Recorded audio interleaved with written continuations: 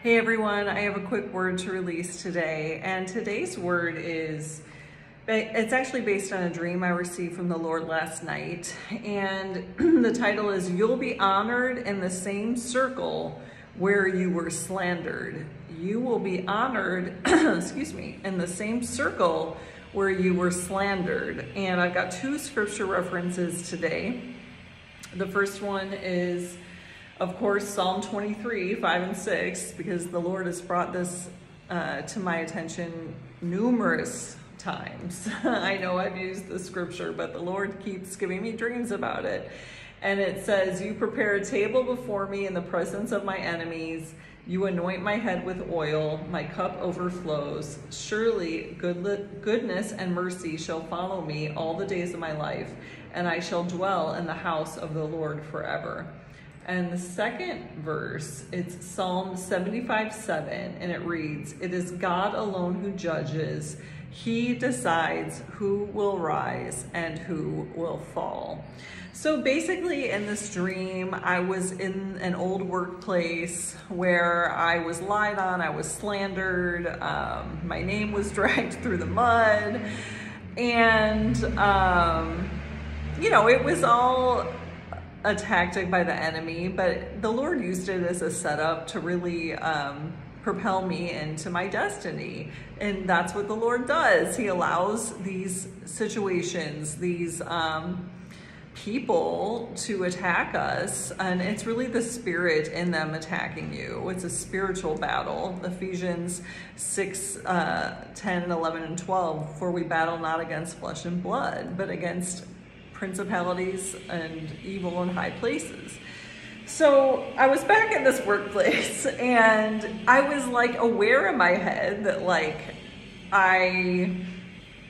of what had happened in the past. And so I was kind of even saying, we were sitting at a table and having a meeting around this table. And all of a sudden I saw my old boss walk by, and I was like, oh, he's gonna come in here and tell me to leave, because actually when I left that job, he called security to escort me out. It was actually really funny, because I didn't do anything, that would require that. Actually, it was when I came back to retrieve my items. He had security standing there with me, I was some kind of, criminal or threat.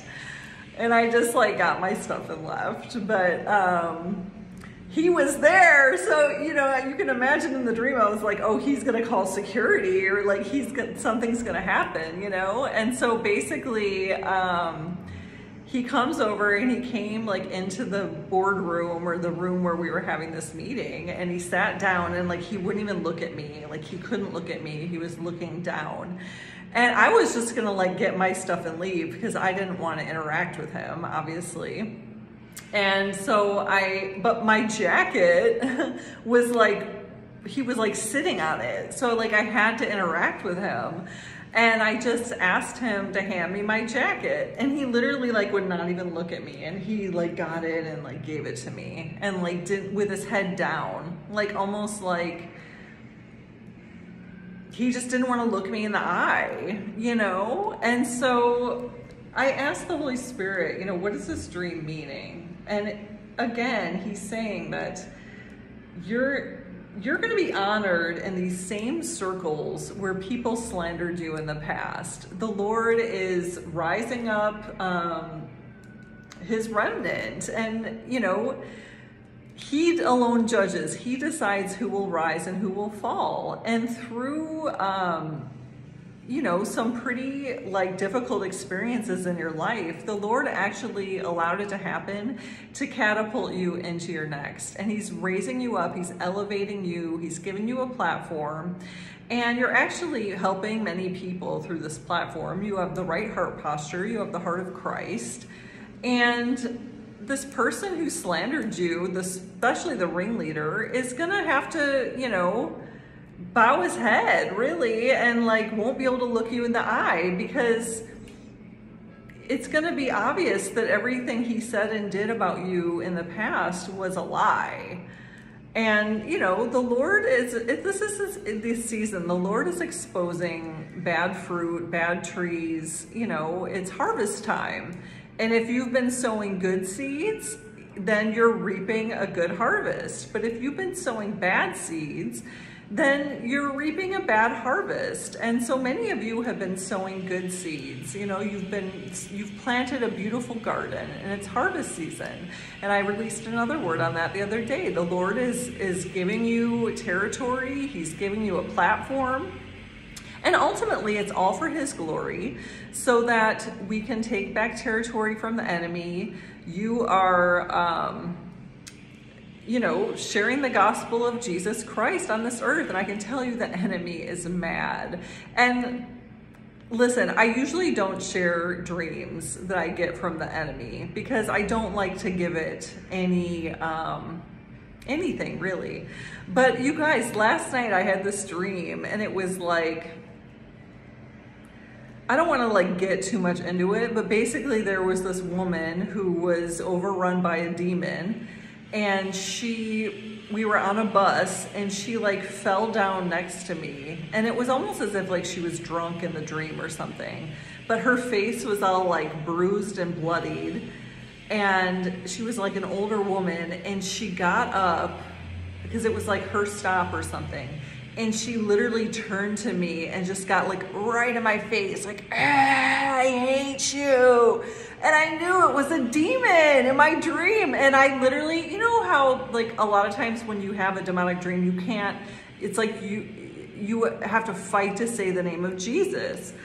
Well, that was the case in this dream. I couldn't talk, but you guys, I just looked at her.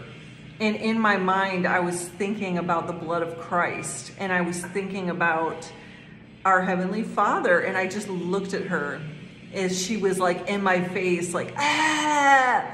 And all of a sudden her face turned, and it was like this woman, like, help me, like the demon had left, because just from me looking at it, piercing eyes with the fire of Christ, you know, inside me, working through me. I didn't even have to say the name of Jesus. He was flowing through me at this entity, and the entity left, and this poor woman, then it turned from this like raging in my face to like, help me. And so, you know, the Lord released me to share that dream, because, you know, I almost feel like the Lord stepped into that dream and you know, kind of took over. And then it also shows that people who are raging against you, who are getting in your face, who have such a contempt for you, there's a spirit behind it. And so we need to pray for these people, because when this demon left this woman,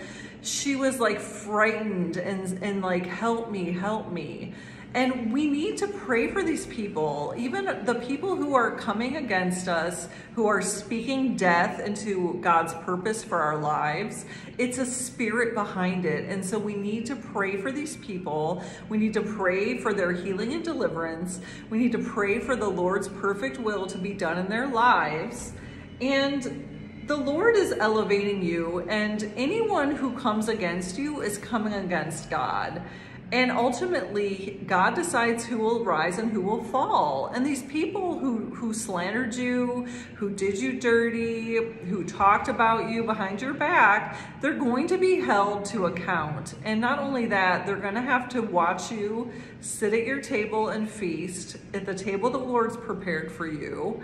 And they're not going to want to look you in the eye. So again, I'm not sure who this message is for today, but we need to pray for these people. We need to pray that the Lord's perfect will is done in their lives.